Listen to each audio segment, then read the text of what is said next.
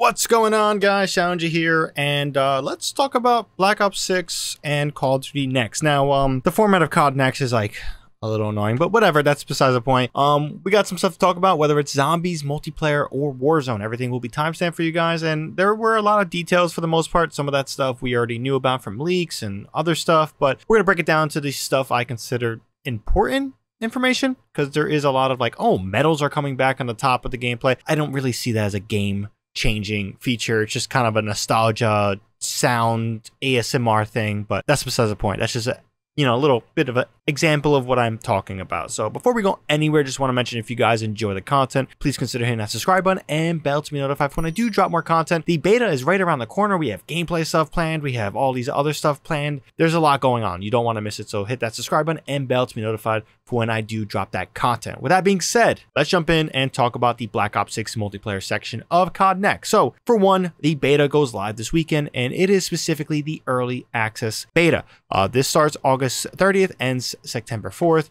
You can pretty much get access to this beta with a beta code from someone on Twitter or Xfinity Rewards. If you guys have pre-ordered the game or pre-purchased the game, you will have access to this via your platform store or just the Call of Duty HQ in general. And if you guys have Game Pass, I believe it's Game Pass Ultimate, you guys can also access the early access beta. Now, if you guys don't have any of that and don't want to spend money and just want to wait to check out the game for yourself, the open beta will be September 6th through 9th, and this is available on all platforms. Important to mention, didn't mention it, early access, all platforms. There's no platform exclusivity like we've seen in the past with PlayStation. That's gone, thank God.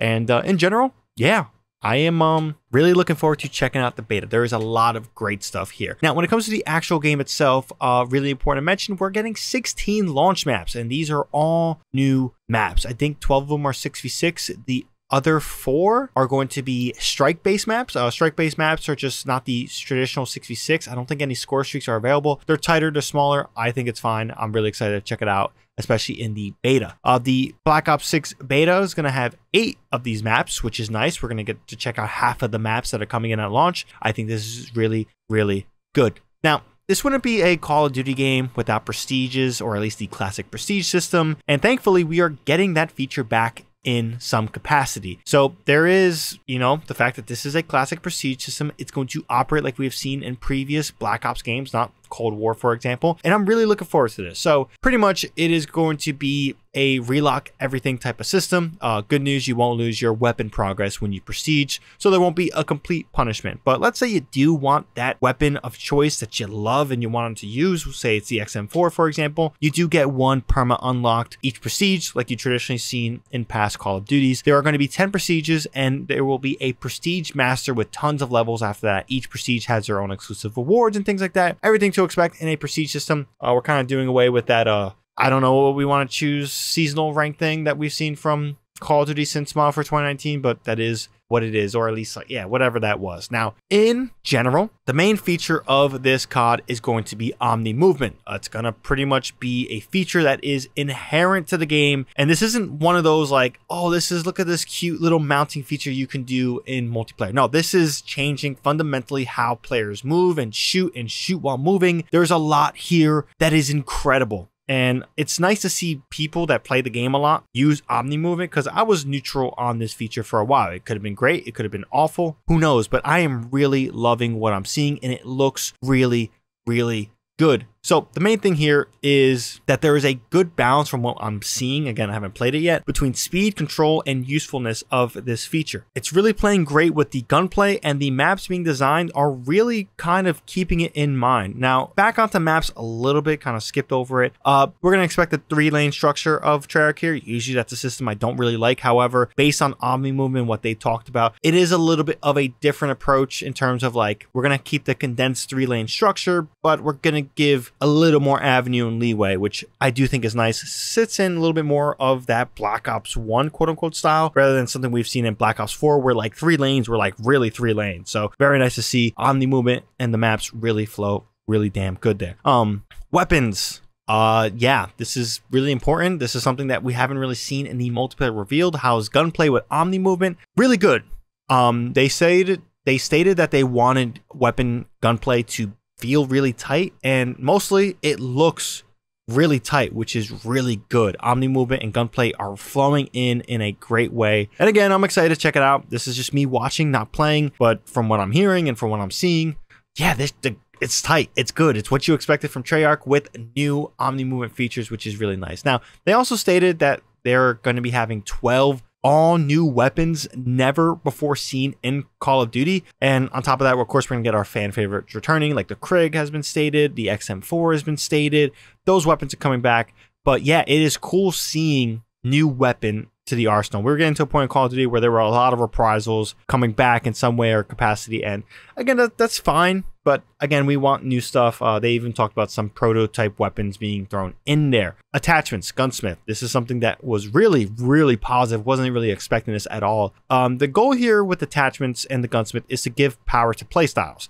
Now, in past, there were tons of cons. There were like trade-offs. If you wanted more ADS time, you sacrifice recoil and recoil control, and they're pretty hefty. It seems that they're pretty much stating that there's going to be less cons to these attachments. So it's really going to be empowering different playstyles with different weapons rather than like the perfect niche balance of attachments to that weapon to get the most optimal time to kill. They're trying to simplify it and trying to make it better, which I do think that approach is going to be really good. And I believe it. It looks like they really are simplifying the gunsmith, which can be pretty convoluted, but at the same time, enhancing what it should be of enhancing different playstyles. So that's really good to see.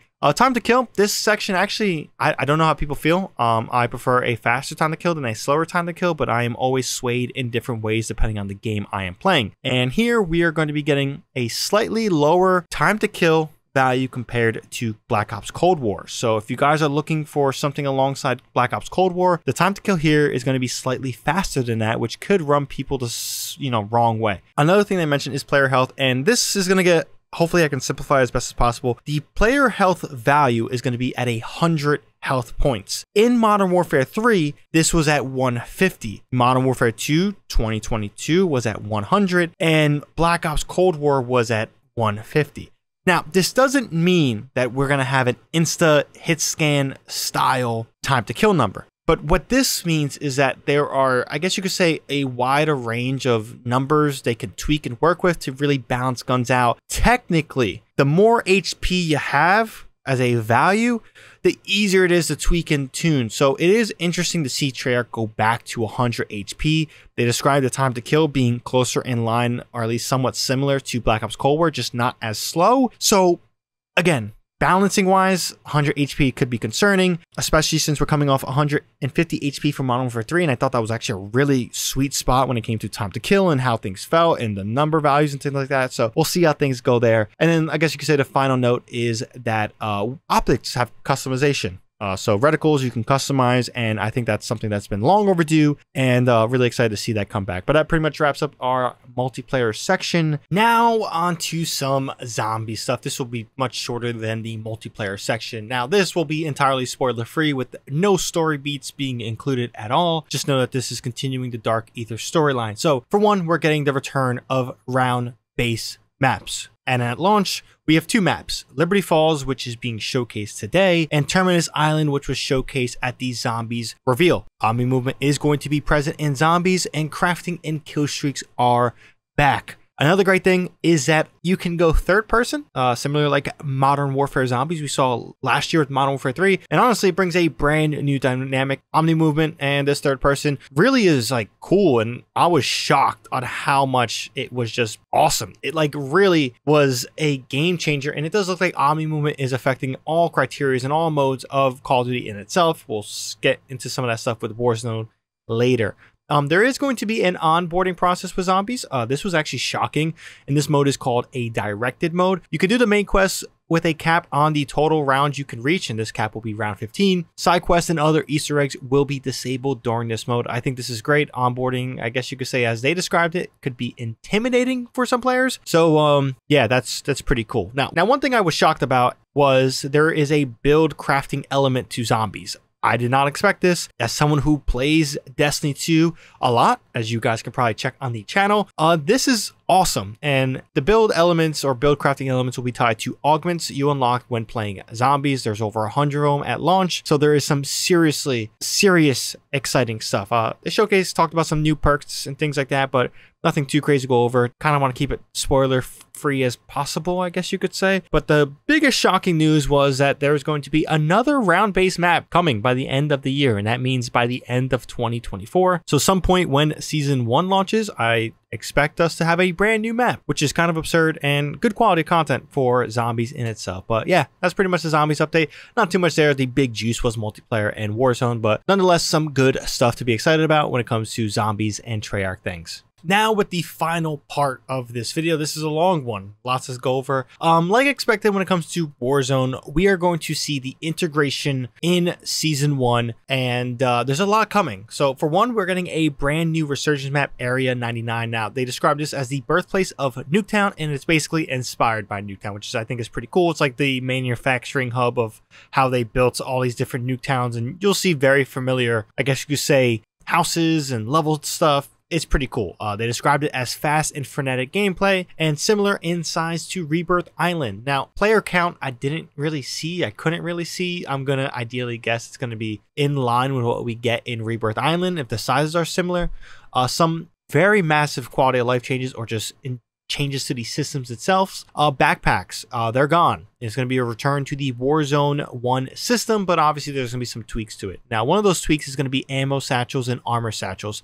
So these are ways to expand the capacity of either armor or ammo. And another thing that's pretty crazy is that these are stackable. So it's kind of ideally like a in-game constant. You find more of these, you progress it forward, you get like a lot of armor and things like that. I don't know if there's going to be a cap specifically on how much you can hold. I probably would assume there is going to be a cap, but it is pretty cool to see ammo and armor satchels return or somewhat come back in the fold in a new way. So hopefully that is pretty damn good. Omni movement, of course, is going to be present in Warzone. It looks really good. Let's see how it plays out in like Urkistan, Vondel, all these other maps that really didn't have Omni movement in mind. But again, it looks really good and really excited to check it out in Warzone. Wildcards are coming to Warzone. A little intrigued by this. There's a lot of changes to the loadout structure.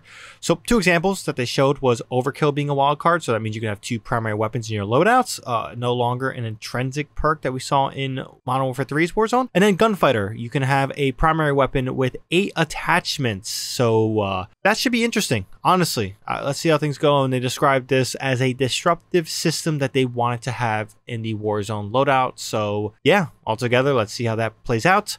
The perk system is going to return to 3 perks instead of the 4 perks selection. We have brand new perks coming, and not really going to showcase what those are, but again, they're going to retool all the perks like we saw when it came to the Modern Warfare 3 integration after Modern Warfare 2's Warzone 2.0. Classic Prestige is coming to Warzone. Well, pretty intrigued to see how that works out. And then honestly, my favorite feature that they described, really wasn't expecting it, was a dedicated melee. And if you guys want to know exactly how this is going to work, think about it like Apex.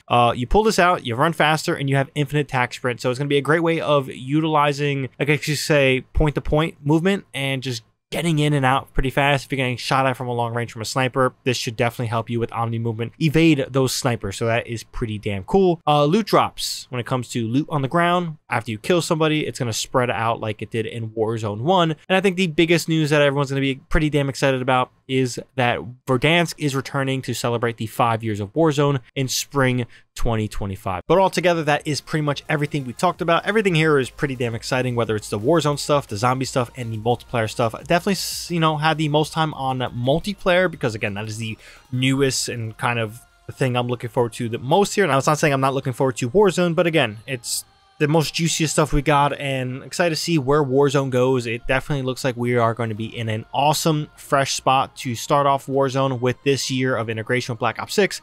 Let's see how things play out. Curious to hear your guys' thoughts on the information, what you saw at CoD Next. Altogether, this should hopefully be an exciting year of Call of Duty. But if you guys enjoyed the information, enjoyed the video, be sure to drop this video a like, helps out the video a ton. And for more content from me, we have tons of stuff when it comes to Call of Duty on the way. We got the beta pretty soon, and obviously more stuff along leading up to the launch. Definitely hit that subscribe button and bell to be notified for when I do drop that content. But yeah, hope you guys have a good one. ShadowNinja here, and I'm out.